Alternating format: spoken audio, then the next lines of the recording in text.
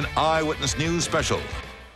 And welcome back to the X Zone, live from the Home Depot Center. Let's send it over to Kurt Sandoval because, Curtis, they're always looking for the next big thing, and I think you have the answer. I think you're right, Rob. In the 13 years of the X Games, the one constant is they keep raising the bar. So what's next? I may have found what's next. It's called Freeline.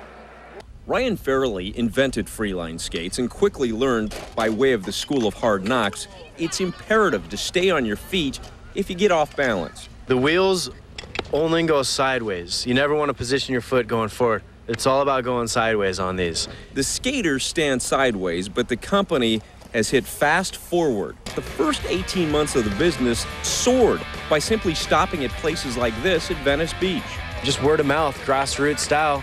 People like it, they start talking about it. Now we're in 30 countries around the world and growing strong.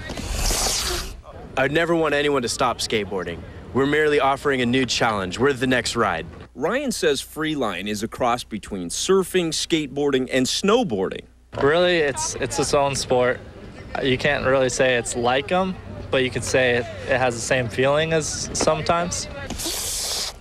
It's safe because you can slide just like a snowboard slides or like a skateboard slides from side to side. You don't have to look very far to see that Freeline could be on the X Games agenda in the near future. That's a goal.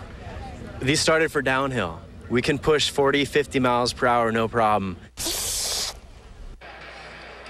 Ryan's from San Francisco. That's where he was reaching speeds of 40 and 50 miles per hour.